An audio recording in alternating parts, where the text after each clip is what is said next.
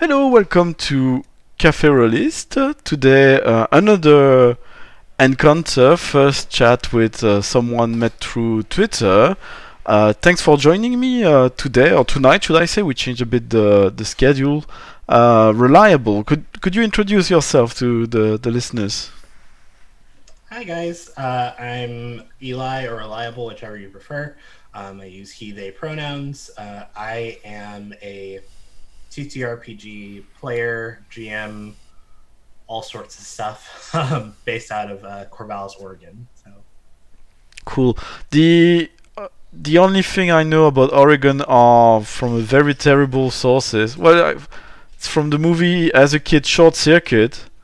Because Mhm. the robot is lost in Oregon. So I know he mentioned something about strawberries there. And the second source of information for me is what is it called? Gravity Falls. So my knowledge of Oregon is absolutely abysmal, I'm afraid. I gotcha. Yeah, we definitely the area that I'm in. So, excuse me, I'm in the Willamette Valley area. So we have super great berries. I did not know that when I first moved here a year ago that the berries were going to be so freaking amazing. But they're amazing. They have Marion berries here, which I hadn't had before, and then I tried them for the first time and I fell in love. It's also very wet here. um, there will be times where it will rain for like a week straight, and it's just like that's just how it's going to be. um, yeah, I love it here. I moved here from Georgia a year ago, and I definitely prefer this weather over Georgia's weather, as Georgia's hot and humid, and Oregon's pretty much the opposite. So yeah, I'm gonna continue on the trend of me being a complete fool. It's on the Northwest Pacific, is it? Is it on the coast? Yeah, it's Pacific Northwest. We're right below Washington and right above California, Okay, cool. and Amazing. I'm sort of in the like more north part of the west coast of Oregon. I mean, I imagine the thing with Europeans when we see a map of the US, it's always, oh, this state is on the coast, so the whole state is on the coast. But we don't tend to realize that a full state of the United States is as big as, let's say, France or Germany. So if you're on the opposite Mhm. side of the state, you're still quite far, I imagine. Pretty much. Yeah, So it's kind of crazy.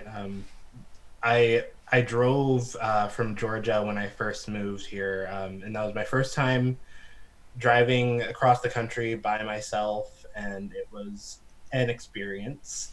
um, and I loved it. It was really nice seeing so many parts of the United States, and there are definitely some places that I want to be able to go back to when I have a little bit more time.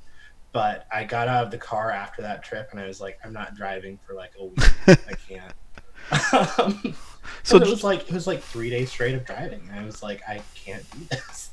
so Georgia is all the way east. It's on the east coast then. Yeah.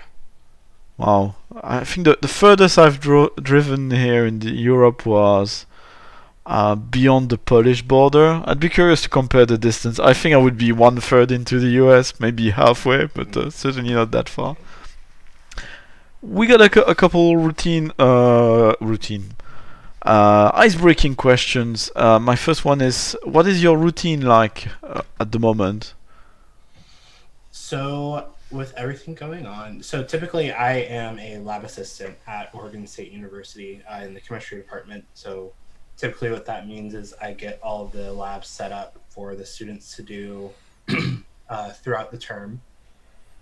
But this term, everyone has been online, so there are no in-person labs, and we, the lab assistants, have also been working from home.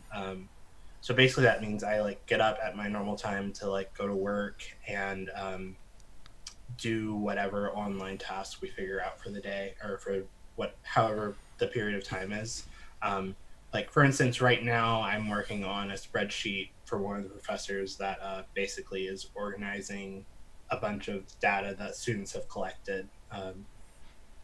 So I'm working on that right now. We've been working on redoing some of the prep sheets that we have for the labs and just revamping them, making them a little bit more neat and a little bit more correct to the processes that we actually do. So that's pretty much I work my like normal scheduled time for that. And during all of that, I'm typically like either watching Netflix. If one of my friends is on Twitch, I'm watching them on Twitch while doing stuff, or thinking about RPG stuff and writing down ideas as they come to me. And then as soon as I clock out, I'm still at my computer. But I basically I clock out. If there's any like homework that I need to do on my computer, I do that because I'm also a computer science student. So I do that if I need to, and if not, I am typically just hanging out in Discords, playing TTRPGs, planning TTRPGs, whatever fills my time, pretty much. And have you picked up any new interest, hobby, or skills? I mean, again, Really, as I was explaining for people who might be new, those questions were there when we started the lockdown, and I guess it's going on. I don't know. It's yeah. yeah. So nothing really new as much as like diving a little bit deeper on like some of the hobbies that I already have. Um, so a big thing with TTRPGs, I started out with D&D 5e, and I excuse me, started out with D&D 5e, and that's all I knew for a very long time. And the first thing outside of that that I played was Firefly TTRPG. Oh, cool. And I always said, like, from that point, I want to learn more RPGs, but like, I just don't have the time to read, plan all that stuff. And with D&D and Firefly, it was basically like I was thrown into a group or whatever, and like I was learning on the fly, which is good for me. Like that's how I learn best. But like trying to figure out having the time to like sit down and read core rule books, listen to other people's podcasts, actual plays, and all of that stuff was super hard before quarantine and everything. So I'm glad that I have the extra time to like actually get into that stuff now, because now I can like once I get out of quarantine or whatever, I can start actually like working on these things and have the time to actually execute my plans instead of them just being sort of abstract ideas. So Cool. What shows do you listen to? Do you have any you would recommend? So I started out on Critical Role because that was what my boss recommended to me. My boss at the time, she was super into Critical Role, and she got me hooked and addicted. Past that, I would probably recommend Dice Priority. I guessed on their channel a few times. They have a couple really good ongoing campaigns, and I had the privilege of guesting on Ghost in the Machine for a few weeks, and that is actually available on their Spotify if you find them under podcasts. Super dramatic, super. I feel like that was the first time that like I played D&D and I really felt like I was doing the things that I wanted to be doing and like role playing how I wanted to role play, and my moves in combat were meaningful and all this other stuff. So they've done a super great job at their D&D stuff and also the other stuff that they've been doing. Another podcast that I just picked up, I'm trying to remember, it's called Path of Night. I just remembered it. It's a Vampire the Masquerade podcast, because I just started getting into World of Darkness stuff. And they actually just started, and I think they're 7 episodes in right now, and it's pretty great. I typically lean towards the more dramatic stuff. I don't really like. One of my things about playing TTRPGs is I really want. I don't really lean towards a lot of combat. I lean towards more role play, and I want the role play to be meaningful. And that's something that I really gravitate towards in podcasts and actual plays as well, is like making sure that like the role play and also like the combat as well can be meaningful. So when you do have combat, making sure that it does have depth, it does have all the things that all the things I want out of roleplay, I also want out of combat. So. And you got your own Twitch channel, so what type of content do you produce? Because to be honest, I didn't take the time yet to have a look. I'm a very little consumer of Twitch, but yeah, I didn't have a chance to grab yours yet. Yeah, so on my channel, which is just Reliable One on Twitch, typically is a hodgepodge of whatever I'm feeling at the time. These past 2 times I've gone live, I've been doing Twitch sings because I also sing. Other times have been games that I'm interested in at the time, like Divinity Original Sin 2. Yeah, that sounds about right. I always get mixed up on the name of that one. I used to stream a D&D group that I was running. We moved that off of my channel just because it's just me and my friends, and we like to keep that that group just private, just for us.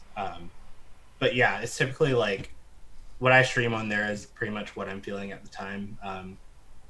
Mainly because I end up guesting on so many other channels that like I put my D&D and other TCRPG content through them, and then my channel is specifically for, okay, this is my time to relax and just like goof off playing a game and be terrible at this game, and people can watch me be terrible. It's fine.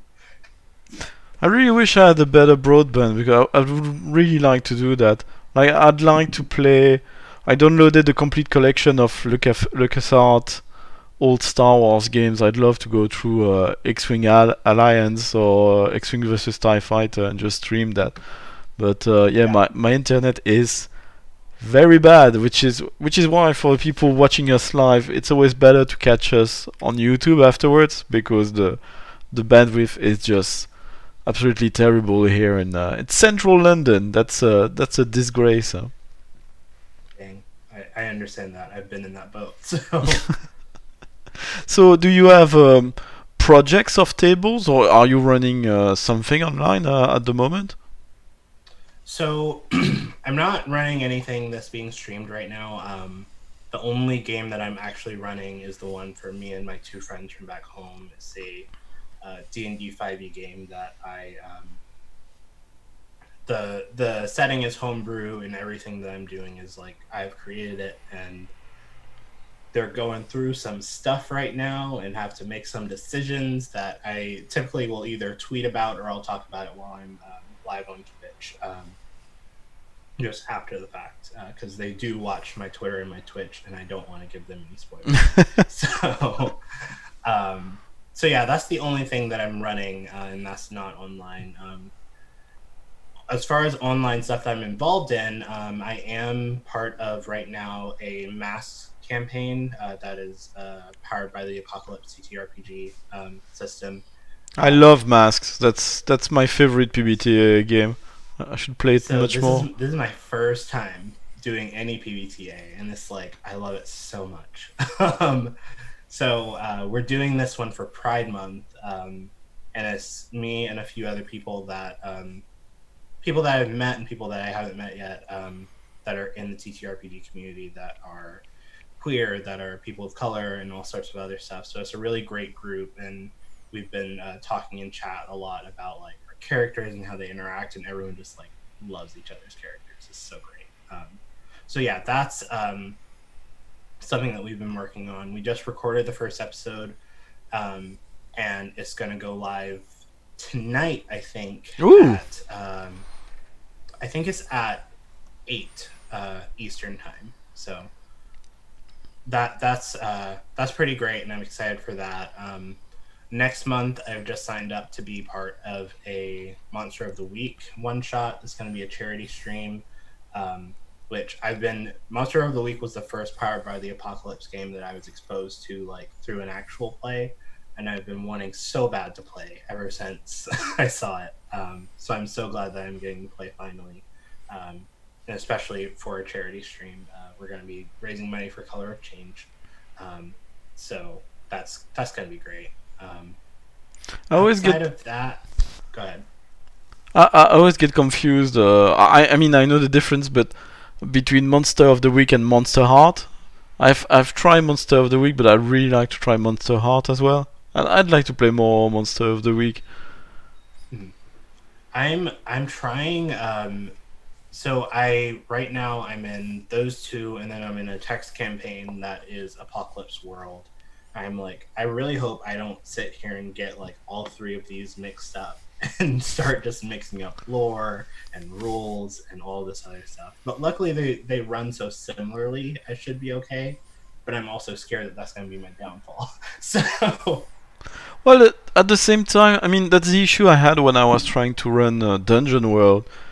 You're supposed to play your character, to say what your character is doing, but you're not supposed to put the rules at the front. So you rather activate rules rather than enforce them. And when I was playing it for the first time as someone more experienced with, for lack of better term, traditional games, and my players were in that situation also, everybody would always stare at the character sheet and be like, oh, I want to activate that, I want to use that skill, and we had to come back and say, no, just tell me what your character is doing and we'll decide together what gets activated. But people were really stressed out by that approach. So I guess if you get the good practice from one of those three games, it works for the others, as long as you have a facilitator who knows the rules well enough to say, oh, wait a second, you just activated the whatever it's called, but yeah, 7-9, you succeed with with a thingy. The game that I run, I've run a few D&D 5e games in the past, and I always have to in the beginning I was really pounding into them, like, guys, don't ask me, can I roll this, can I make an athletics check, can I make a perception check, tell me what you're looking for, because one, I might not even ask you to roll, and two, like, give the opportunity for me to, like, say, okay, make a perception check, or okay, make an insight investigation check, or whatever. If I say that and, like, you're not wanting to do that, or, like, you're wanting to go a different route, then we can have the conversation of, okay, well, we can adjust it to be that, or okay, it's going to be higher DC, whatever, with that. So, like, that's something I'm always having to pound into players about, is, like, just, like, be a character, like, be yourself. Because, like, if I'm walking around and I'm trying to find something in my kitchen, I don't say out loud, I would like to make an investigation check in my kitchen. I just go try to find it. Yeah, that's a huge thing. It's sort of like the idea of, like, the person behind the curtain in Wizard of Oz. The wizard, like, this huge, powerful being that's doing all of these things, and he's, like, actually just behind a curtain and, like, doing all the stuff, but, like, we want that curtain to stay up, and we want him to, like, continue to be this big, powerful being, even though, like, he's just a person. So you mentioned PBTA, you mentioned D&D. You're running strictly Dungeons and Dragons, or did you try being the facilitator, or whatever it's called, depending of the game, for PBTA or other types of games? I haven't tried being the GM for PBTA at all. I'm very experienced with being DM for D&D, but I've also been a storyteller for Call of Cthulhu for a one-shot, and then also game master for, I'm trying to think, I did a one-shot that was Honey Heist, and that was a lot of fun. That was actually the first thing that I ever ran was Honey Heist. Wow, amazing. Yeah, the group that I got together was pretty great, and it was such a fun time. I think those are the only things that I've run, now that I think about it. I want to run other things, but I kind of have this rule of, like, I want to, like, have played it, or have, like, had enough time to, like, super get familiar with the rules before I run it myself. Took me a while to realize that, but yeah, only recently I realized that I really suck at reading a book and trying to run it. That's how I used to learn the first 3 games I ran. I barely read the books. I just had played it for a long time, and then I did the rules the way I remembered them, and probably the way the game masters were doing it, which might not have been the actual quotation mark right way of doing it. So now, no, I'm trying to embrace that and say, okay, if I want to run something, I will find people to run it for me first, and then find out this way. What was I going? Which can be like, that can be like super hard, honestly. There have been so many times that I've ended up in forums where everyone's like, okay, we're all ready to play this game, who can run it? And then dead silence. And that's just how it is. No one wants to run because everyone's like, I would rather play, or I want to play before I can run. And like, sometimes you just have to bite the bullet. Luckily, I haven't had to do that yet. And when I do it, it's going to be interesting. But it is super hard to find GMs, and I wish more people were confident in their skills to like step up and be the facilitator for these games, because we definitely need more GMs out there. So Yeah, it's yeah. I think I recently found out. I had heard of them for a long time, but I only recently joined something called the Gauntlet, where you got a lot of game designers while they're testing their games, and they actually do offer a lot of tables, including some for people like me who are in the British time zone.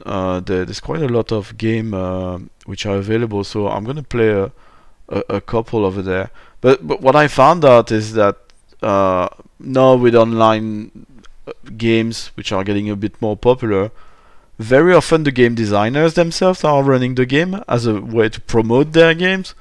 So that's a good way to jump on board. I know that's what I'm doing at the moment. I'm promoting my game mainly through saying, "Hey, join a session. I'm running it. You want to play it?" And so on. It's still a play test, but to be honest, it's 90% demo, promoting my games rather than really looking for feedback. I still get amazing nuggets of feedback now and then, but yeah, it's about trying to build up people, and yeah, a lot of people do that when you follow game designers here and there. So, and it's quite cool. I mean, yeah, definitely.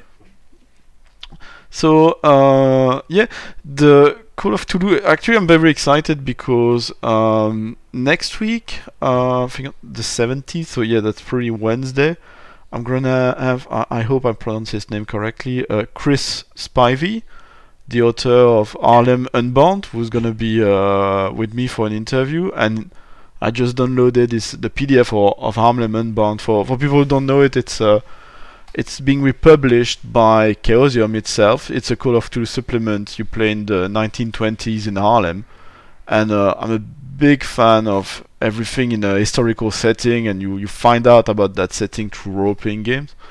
And yeah, this one it starts really cool. It looks very very exciting and interesting. I'm curious to read more about it. I don't know if you dabbled with that one. I have not.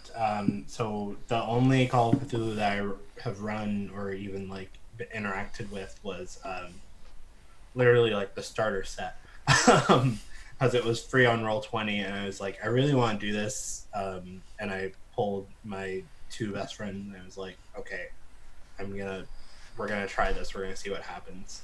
They super enjoyed it.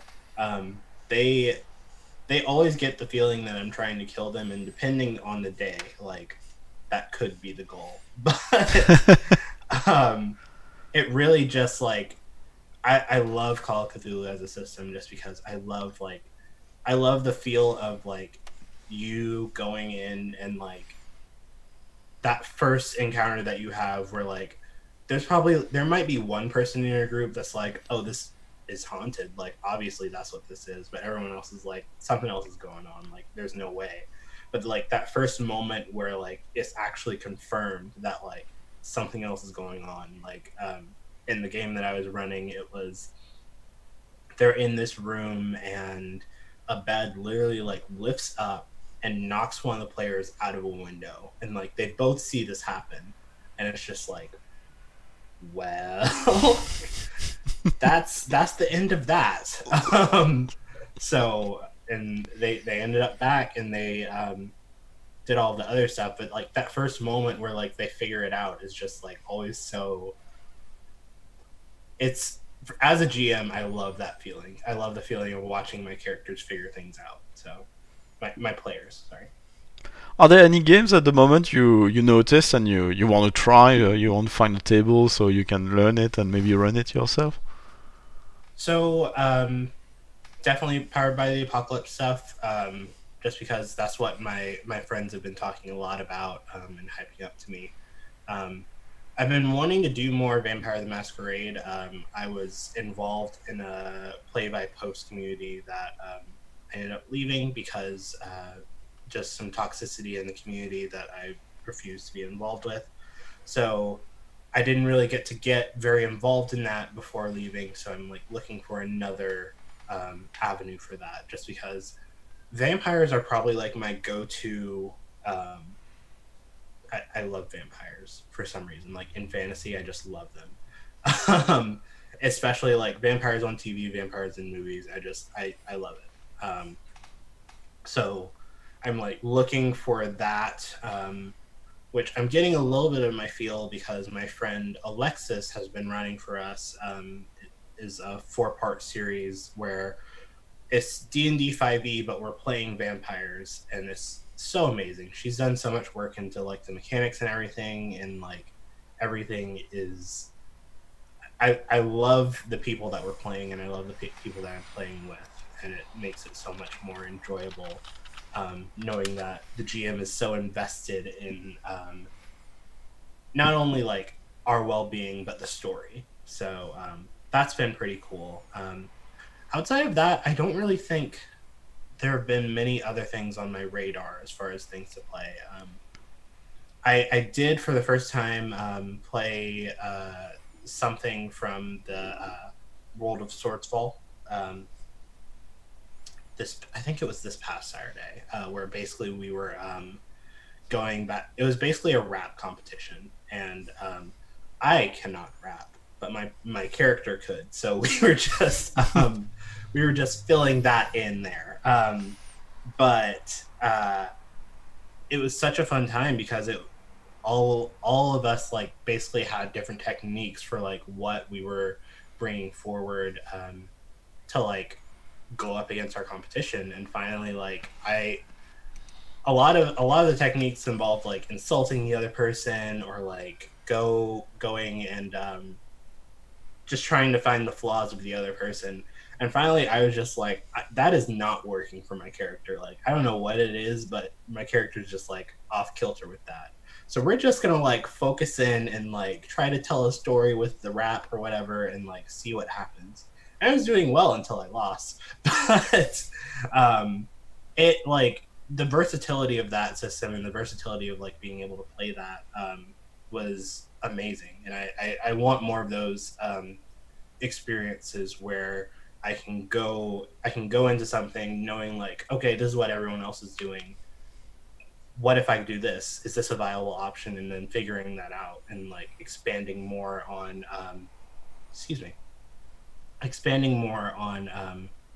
the initial like what I see that the players can do. So what did you say is the title of this one? Because I'd love. I'm rubbish at rapping as well. So I mean, I haven't even ever tried to be honest, but I'm pretty sure that would be absolutely dreadful. Yeah, everyone else on the stream like at least gave an attempt, and I was just like, Oh, it was streamed on top of that. Wow. Yes. I was filling in for someone, and I found out earlier that week, and I was like, yeah, that's fine. And I didn't know anything about the system when I agreed to fill in. But then Liz was like, okay, here's the system, and basically it's gonna be like a rap competition, and you don't actually have to rap, but like this is how it's gonna work. And I was like, okay. And then I like heard everyone else like spitting rhymes and like actually doing stuff, and I was like, okay. So it's from Swordsfall. If you follow them on Twitter, is Swordsfall. Okay. Swordsfall. Yeah. If you follow them on Twitter, they have like a whole thing that they've been working on, and this was one of the things that has come out for it. It's super amazing.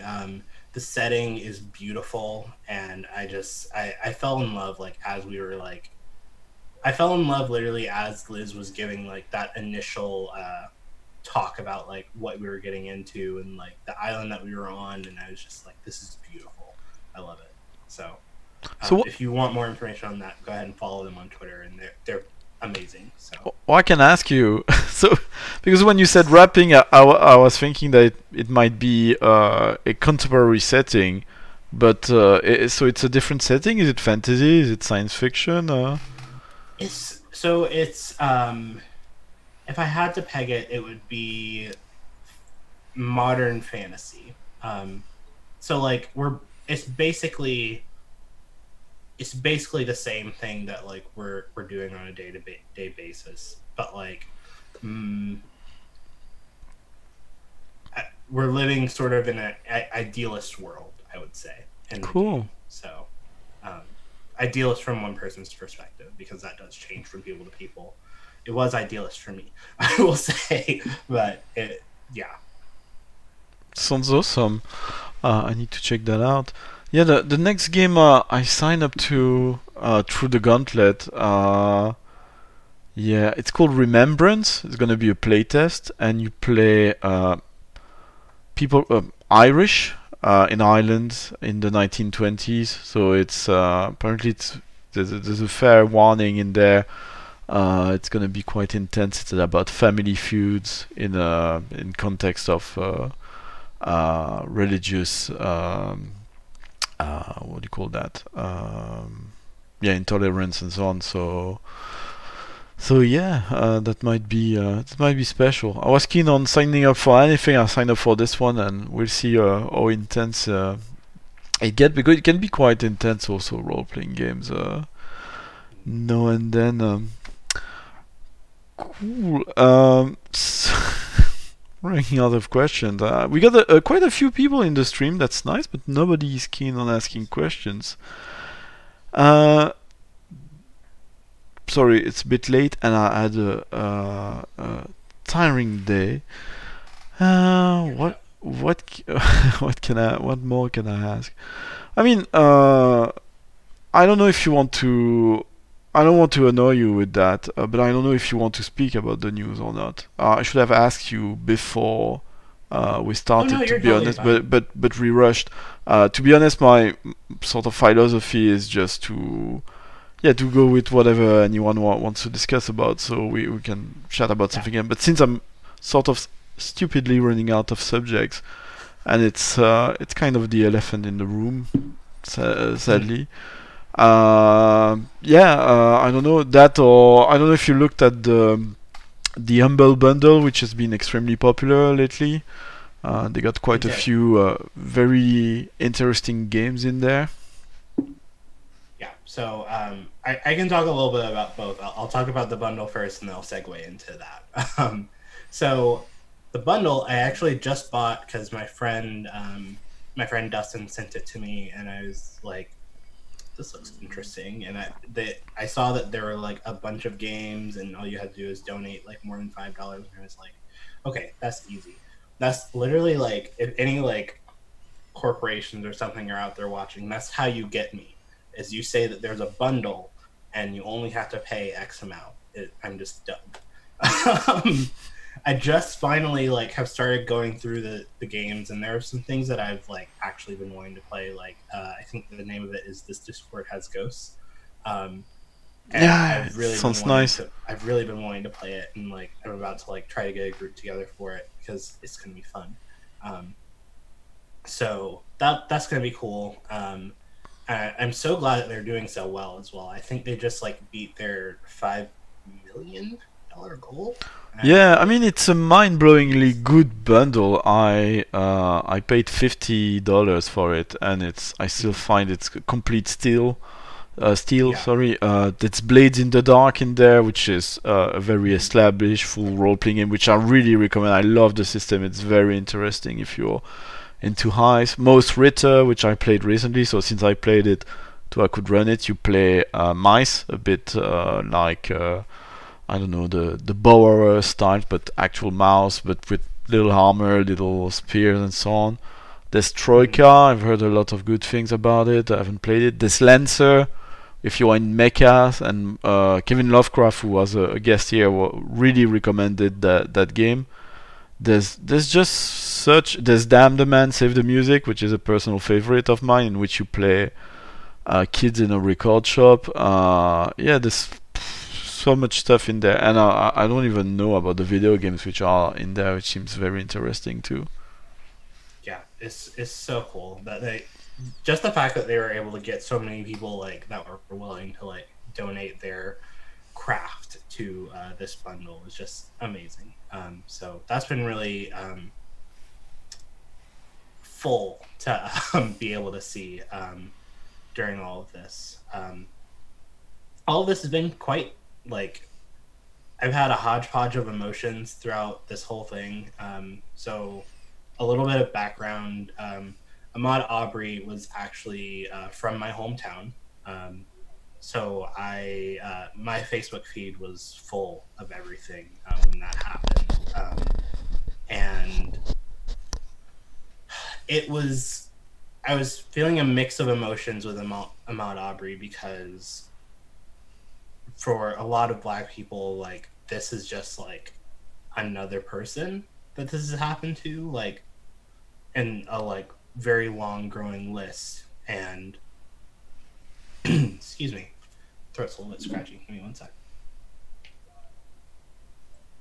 So my immediate reaction is yes, I'm like extremely upset about Ahmad Aubrey, but I'm like slightly more upset that like now a lot of people are paying attention to like the thing that we've been saying for so long.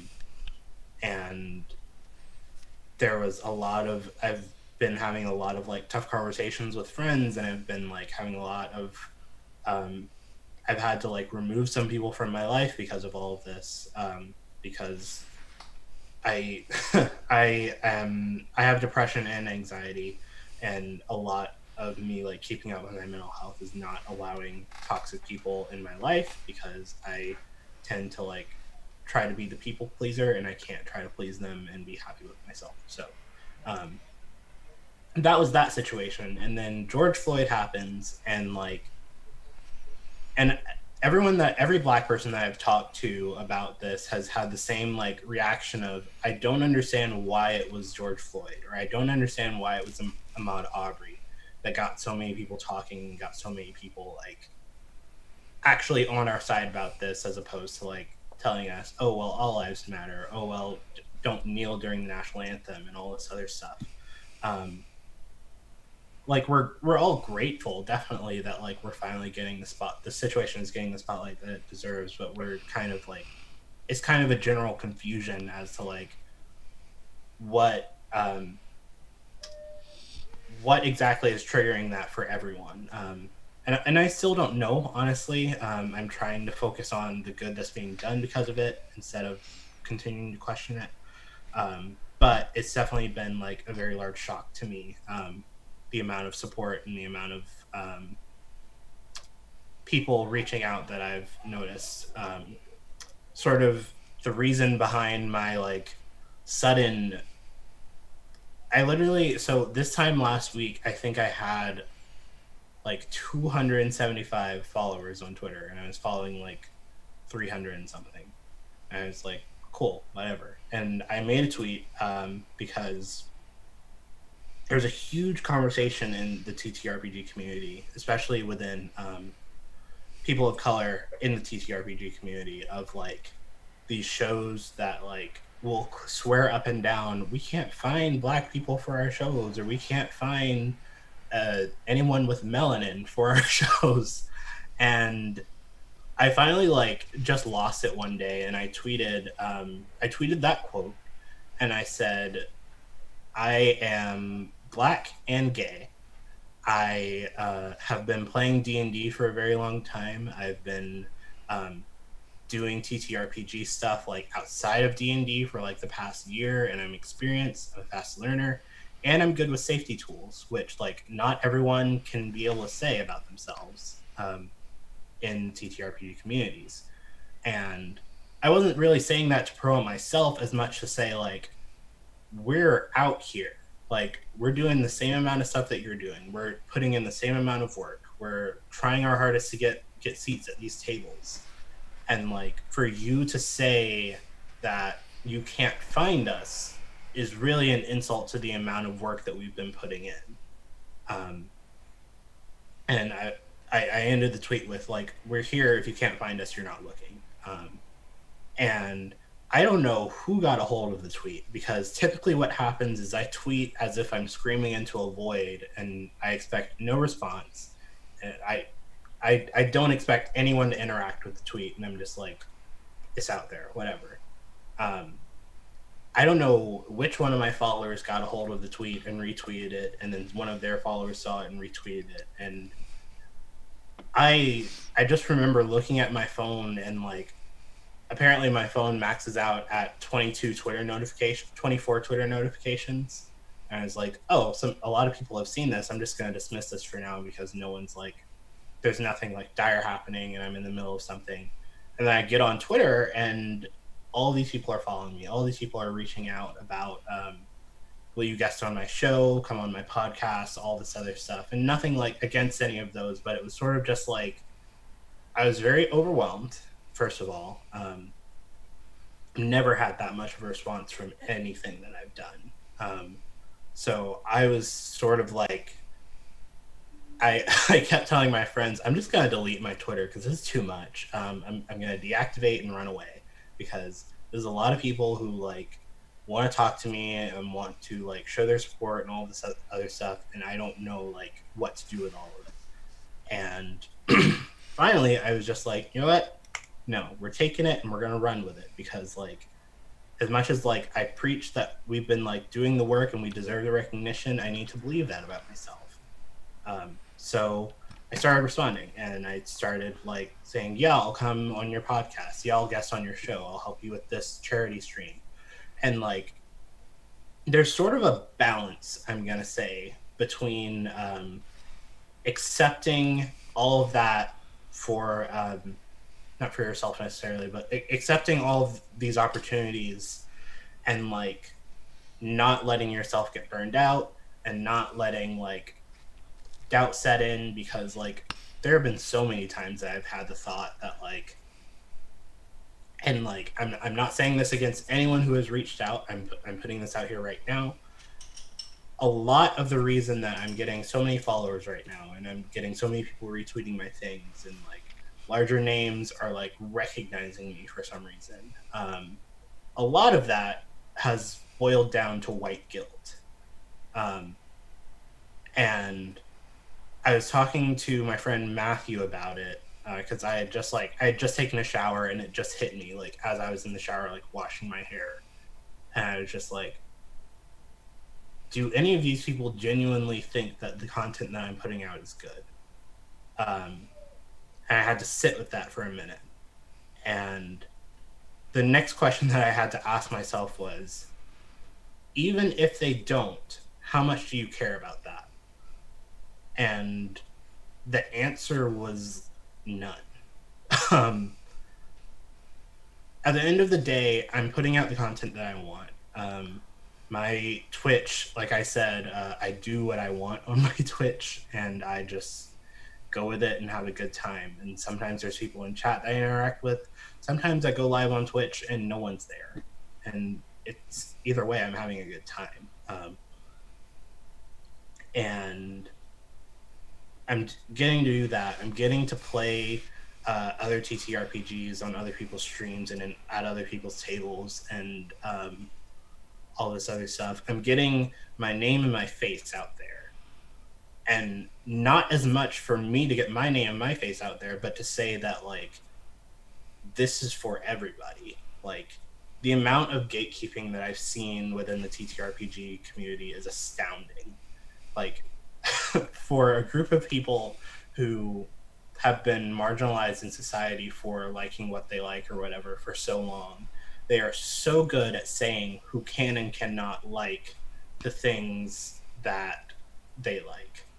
And I've had so many conversations with women in the TTRPG community about how they are perceived, and how when Alexis first brought this idea of vampires in D&D up, she tweeted it out, and the amount of people who were like in her mentions and in her DMs talking about, oh, you mean Vampire the Masquerade? Oh, I don't think that's gonna work, and all this other stuff. And I was just like, Alexis knows a bunch about D&D, like way more than most of the people who are in these comments talking right now. And the amount of pushback that she was getting for simply pursuing an idea of something that like she wanted to do, and like me and my friends are like, yeah, sign me up, like I'm ready. And once like you've play tested it, like send me the module, whatever, because I want this not only in the game that we're playing, but I want it in like future games.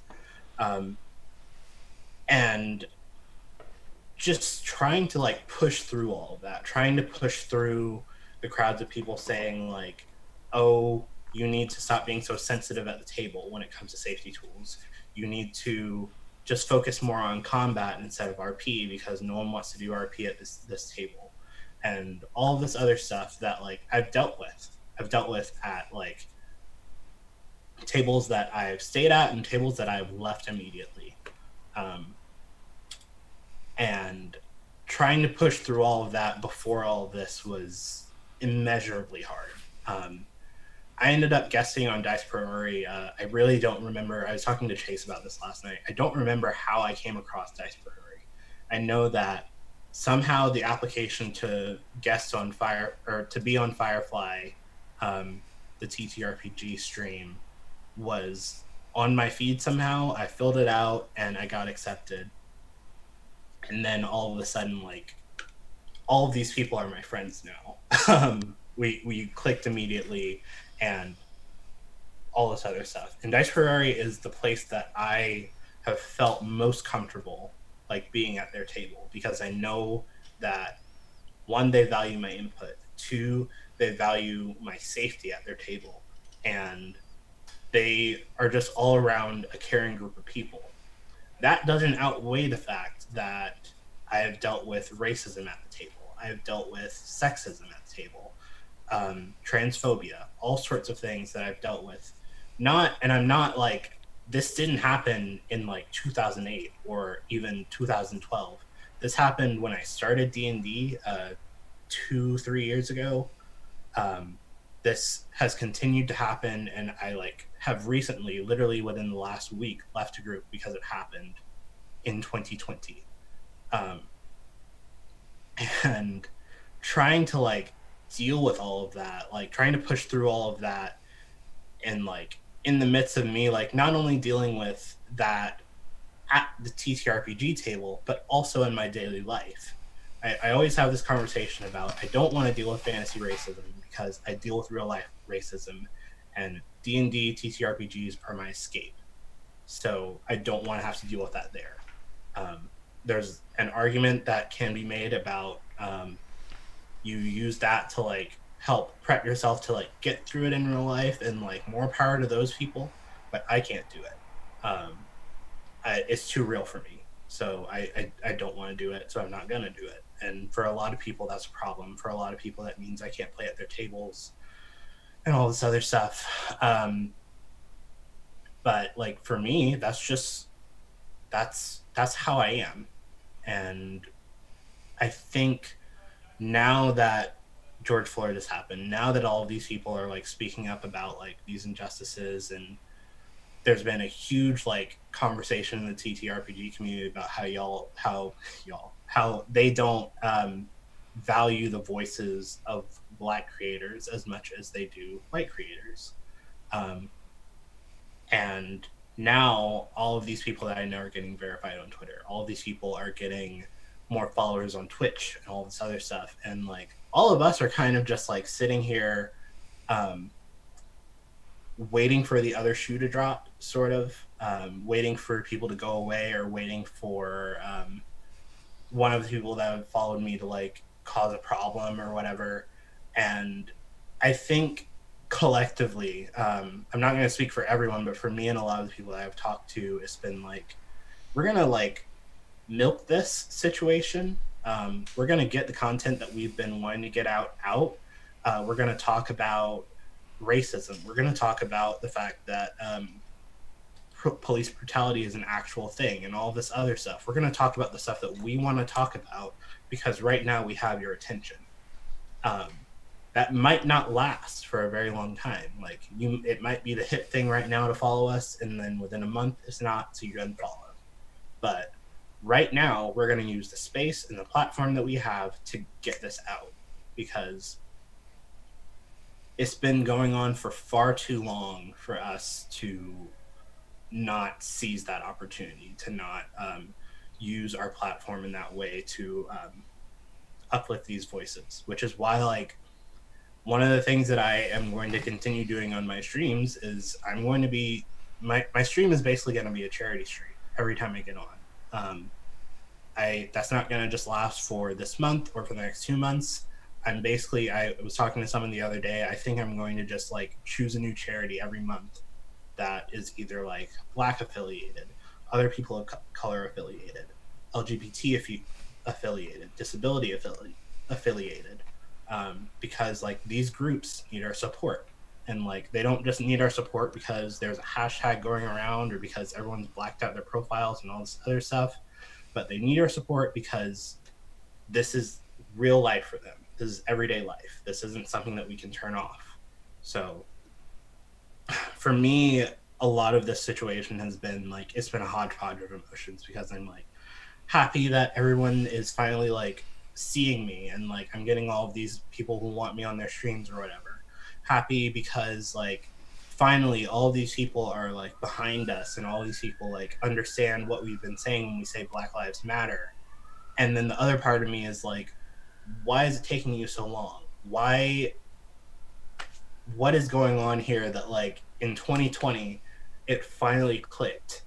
Not when we were slaves, not when Jim Crow was a thing, not when the civil rights movement was happening, not when all of this stuff has been happening leading up, but in 2020, for the first time since like we were brought here, we have the majority of people on our side.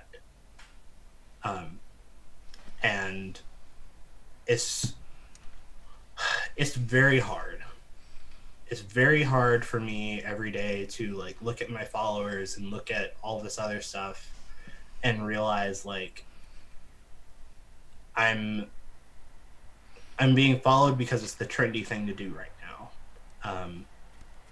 But every day I have to push through that and say, if it's the trendy thing to do, I'm gonna like do my best to put out what I need to put out. And I think that's what we're all doing, and that's what we're all trying to like get forward, is like, if you're gonna make a Instagram trend or whatever out of us, then like let's actually do some good with that. And I think that's actually very beautiful about the Black Lives Matter movement, is that we took this situation, this like thing that we've been dealing with for so long, and like this thing that we've been putting forward, and even though it got hijacked by so many people and so many groups, we're just going to turn it. We're going to turn it in our favor. We're going to turn it in the favor of the victims, and we're going to continue to push through. So I don't know if you wanted me to go into all of that, but like that's sort of like what the past week and a half has been for me. It's been really wild because like going through all of that while COVID-19 has been going on and all of that other stuff, it's been overwhelming. I literally said to my friend Matthew the other day, we need a factory reset on 2020 because I can't anymore.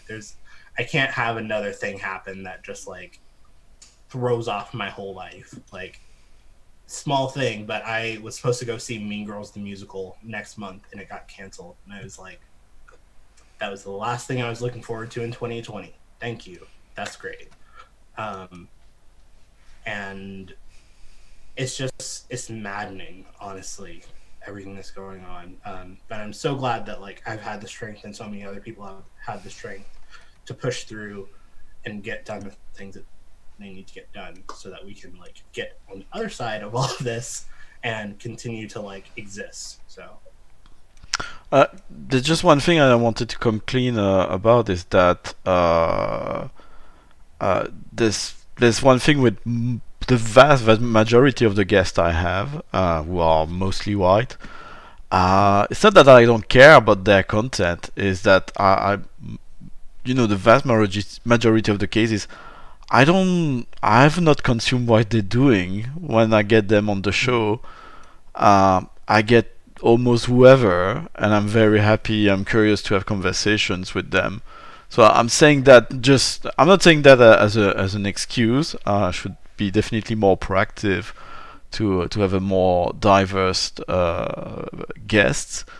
But to say no one should, I think in most cases, but certainly in the cases of my show, ever have qualm about, oh, does he care or not about what I'm doing. I don't mean that as a mean way, but I just care about having a nice conversation with nice people.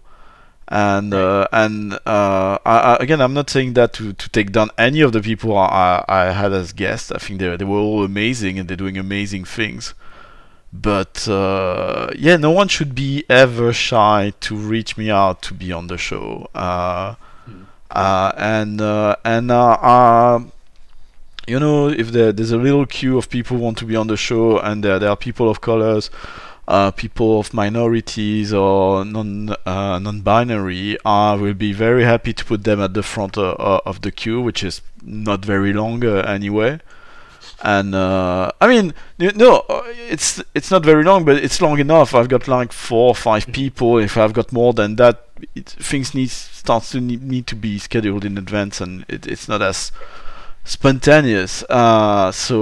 So yeah, just my advice to anyone doing anything out there. The people who are on the show, you see on a lot of shows, they might have those imposter syndrome things. I certainly do have them myself, not only in the community but in my job constantly. But the people you see on shows are people who just they go for it. And I'm not saying that to say that's an excuse. There's definitely other very severe issues and systemic bias and personal bias, but just as an advice for absolutely anyone, don't hesitate to reach me out and to reach other people, and they'll come back to you. And regarding people of colors, if you want to be on this stupid little platform of mine, I would be extremely excited to chat with any of you, to have you on board. And right now, reliable. You can tell me if I'm an idiot or not, because I don't know.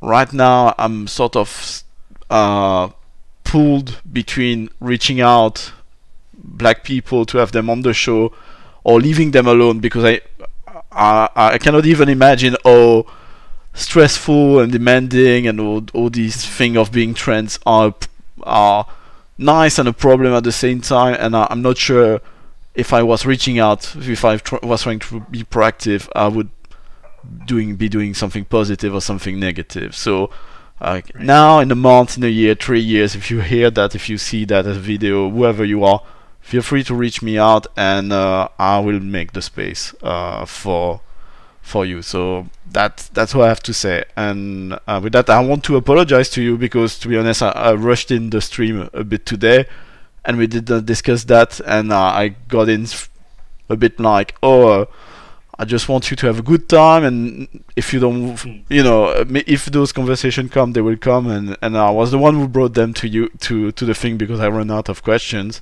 and I was like, what? It's totally okay. So yeah, so that's it. That's basically been that's been the thing that's been my life right now. So I was pretty much like, any interview I walk into, I'm like, that's gonna come up, like whether organically or not, we're gonna talk about it. So yeah, I guess it's like a role-playing game. You mentioned, like, this is something we discussed on the show, whether or not discussing question of racism have their place in role-playing games.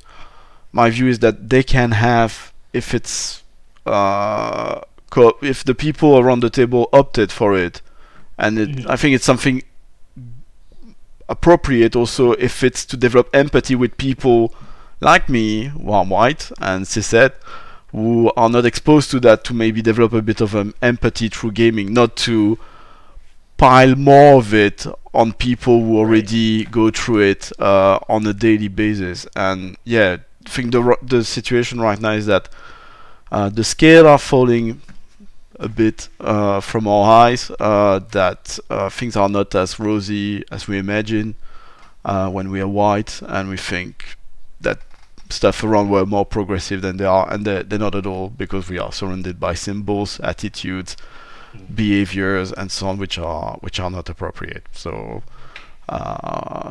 yeah. I getcha. So yeah. Where do we go from here? I'd really like to play with you sometime. That would be nice. Yeah.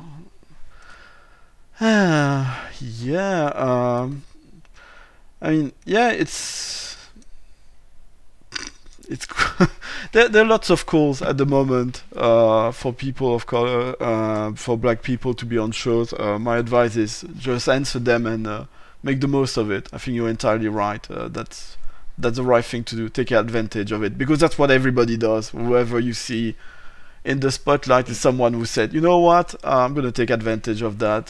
They might be for selfish or good reasons, but long story short, that's what happened. So and part of me taking advantage of that is also like bringing out characters that you don't typically see. So there's a podcast that I'm going to be on, that I am going to be playing a character who has lost their hearing, but also has no want to get it back. Like, is completely content being deaf, and completely like has adjusted their life how they see necessary, and like they're just a normal hero like everyone else. They just can't hear. They can read lips, they can read sign language if necessary, but they can't hear. And I think a lot of the time, not specifically speaking about the disabled community, but like when I first started, for some reason there was like this innate fear in me to play someone who was black, because like we would like go around the table and introduce our characters, and I'm like, everyone else is like fair skinned, olive skinned, light caramel. There are no dark skinned people that have been introduced, and I'm like, I'm not comfortable, so I'm not gonna do it. And like that happened over and over again. And I was just like, you know what? Let's do it. Let's fine. I am a black elf. I'm not a drow. I'm not a wood elf. I'm black, and that's just how it's gonna be. And I've heard other people of color like talk about the same things about playing their own race in TTRPGs is sort of a daunting thing, because there are all the microaggressions that happen and all of the like hoops that you have to jump through just to like get to that point with a lot of groups. And I will say, speaking a little bit on the microaggressions and jumping of hoops, that is a lot of like the struggle of me right now, and a lot of black people right now, is like, am I going to get to this table and someone is going to like say something that offends me? Am I going to have to deal with a microaggression on my race or my sexuality or something like that? Because a lot of the stuff that we're seeing now isn't there is blatant racism that we're seeing, especially from some hate groups around the country, but like a lot of the things that some non-minority people are having to address is the fact that like the small things that they do can also be perceived as racist and also be hurtful to people in the black community. So that's like a big fear that I have, is I'm going to get to a table and someone's going to say something that's going to offend me, and I'm going to either have to A, go off in the moment and just deal with the consequences, or B, be silent and like try to let it go, because like at that point, I'm just like, especially like this has happened to me so many times. Someone says something like that is definitely racist, like in my eyes and a lot of other people's eyes, and the rest of the table laughs. And I'm like, okay, so I'm the only one here that's like gonna have a problem with this. I'm gonna be outnumbered, and I don't feel comfortable like approaching the situation now because like no one's gonna be on my side. This is part of the reason that I left that Vampire the Masquerade group was someone said something against the Black Lives Matter protests, and they were making jokes about it. And finally, I said something, and the whole community is at that point against me and looking at me like, you shouldn't be talking about political things in this group chat, and you shouldn't be like doing A, B, and C in here, and like just take that elsewhere. This is a safe space or whatever. And I'm like, okay, we can't like define safe space by like, how are we defining a safe space here? Like, because I don't feel safe when you say those things. I definitely don't. But like when I come and I like call you out and I say, hey, maybe don't talk about that, or hey, maybe that's insensitive, it's a problem. And now I'm being the aggressor and like all these other things. And I'm just like, how do I even feel comfortable enough to like play with you guys if this is the response that I'm getting? So like that's what I have to deal with a lot of the time coming on shows, playing with people in general, answering those Roll20 ads for people looking for players. Like, what am I going to have to deal with when I get to this table? And luckily, like with the groups that I'm still a part of, that's not a problem that I have to deal with. With the groups that I have left for various reasons, it's mostly been because I've had to deal with those things, and I either A, don't have the energy to address it because I address it every day on my day-to-day basis, and or B, I did address it and it wasn't handled properly. So that I feel like a lot of us are dealing with that, especially now. I my friend Alexis, I was talking to her about all of this when it was happening, when my Twitter started blowing up. She was like, if you need me to do a broken stair check, don't worry. And I was like, what's a broken stair check? It's just like basically like if anyone that like has reached out to you might have ill intentions or whatever based off of like the history that me or someone else has had with them. And I'm like, thank you, because like I don't know any of these people. Like I have no idea who any of these people are that are in my inbox now, that are in my like message requests. Like there are still several people in my message requests that I have not responded to.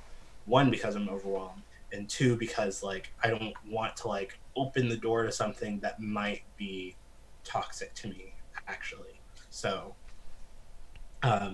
that's been a huge struggle during all of this, and it's taken a lot out of me just to like continue to put myself out there and like just say, I have to remind myself like, if something happens, have the strength to say something. If they don't handle it properly, leave, because it's past you at that point. It's above me. And that's confidence within myself that I've had trouble gaining over the years, not only in TTRPG spaces, but also like in school, at work, and all of these other things. So like having to deal with it in TTRPG spaces is like especially hard because that's my space to not deal with it, sort of. Being able to have the confidence to like actually handle those situations properly, if I can, is something that I'm continuing to work on, that I've gotten a lot better at over time, but is definitely something that I continue to like push myself to do. So Yeah, well, I hope if you join one of my game, I will I will be appropriate. Because to be no, but to be honest, I think one point you raise is how do you react when you are called out for something, and I think a lot of people like me, we don't paint ourselves as racist, but we have a number of bias and little things, which are not little, but I mean, we grew up, most of us, if not all of us, in very racist environment. Again, I'm not saying that as an excuse. It's no excuse. But yeah, this week in the UK, they removed from Netflix and a number of archives some comedy shows, which I watched without, realizing how severe some types of humor in that might have been.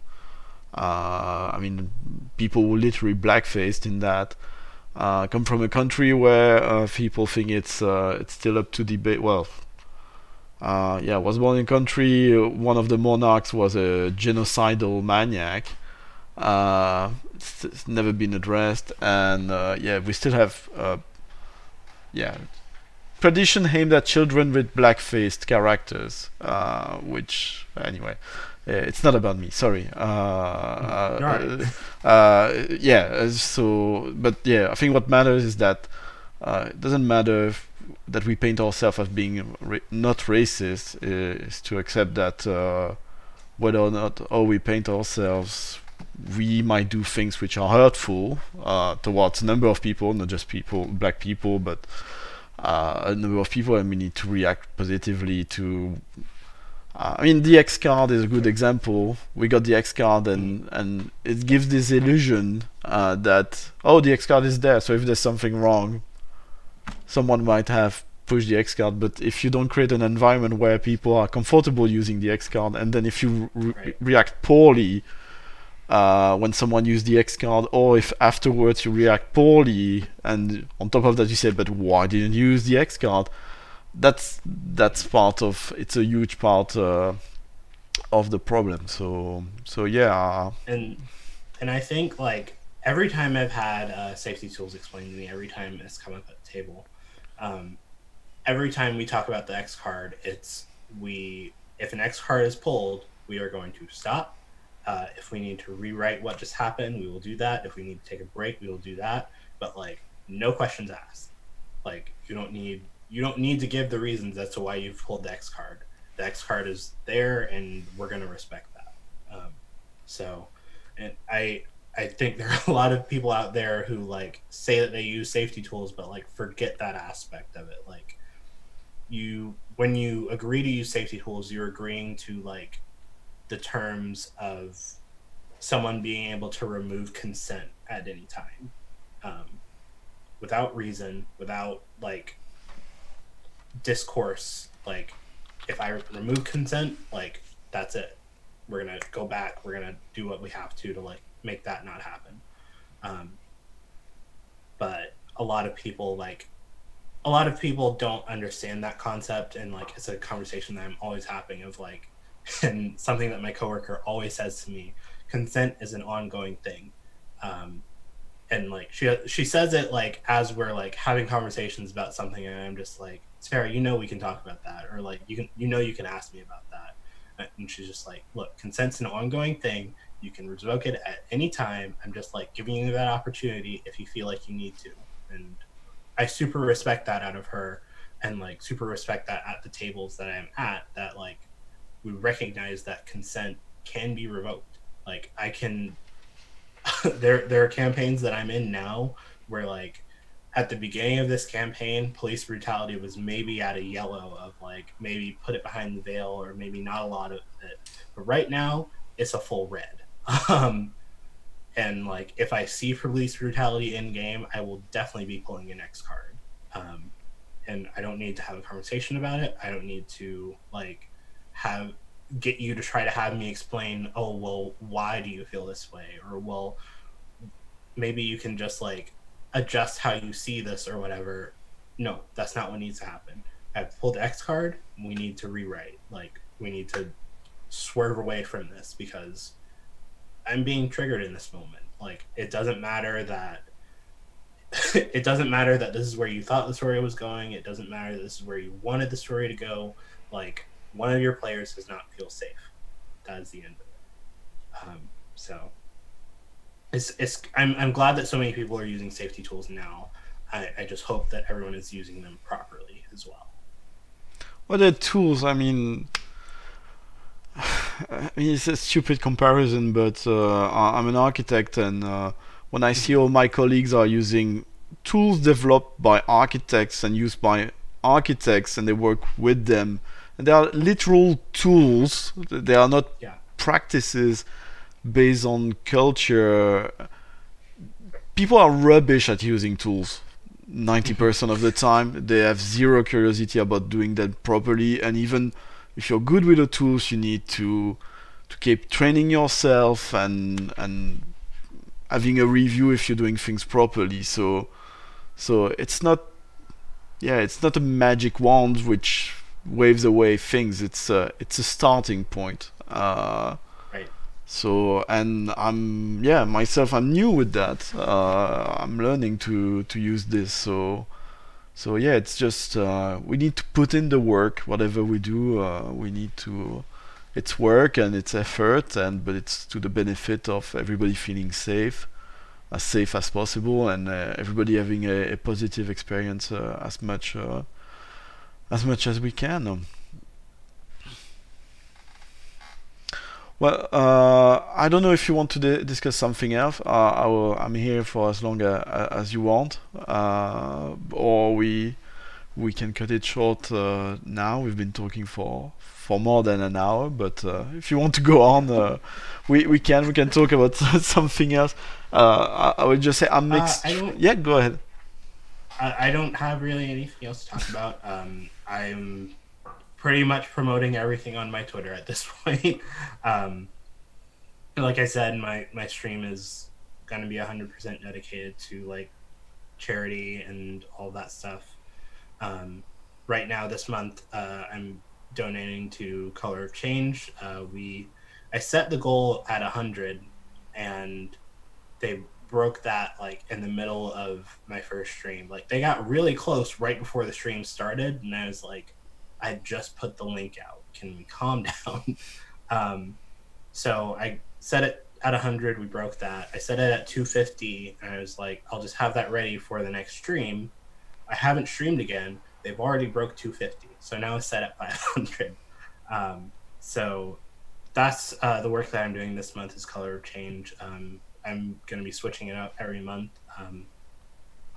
I'm also like trying to do my best to promote any other charity streams that I know are going on. For example, Dice Brewery this week has been doing charity streams associated with Asada's Daughters, a group of Black creative women. So we're promoting their stuff, we're donating to them, and like putting all of our energy towards them there. And they're going to be doing a stream tonight. That's like their regular Friday night game. That's going to be that. So that's going to be cool. And then I have another stream in the morning that's going to be that as well.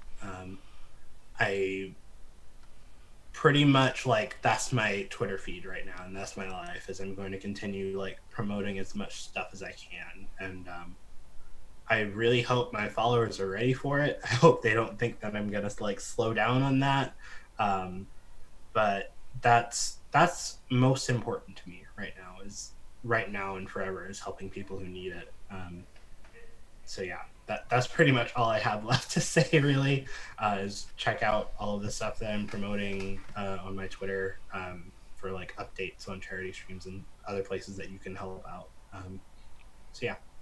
Well, I will check with you once we're done via private message. So I will look up the links of the thing you mentioned, and if there's anything I'm missing, you can add them, and I'll put everything in the description of the episode on YouTube or in audio format. It's released a bit later, and so people can go click it and share it, and yeah, you just come back whenever you want. Just let me know you want to come back, and send me people who would like to come for a chat, and I'd be more than happy for having. And especially you're popular, you know. It's we got a lot of people compared to our usual guests. So even if I'm it's it's all positive.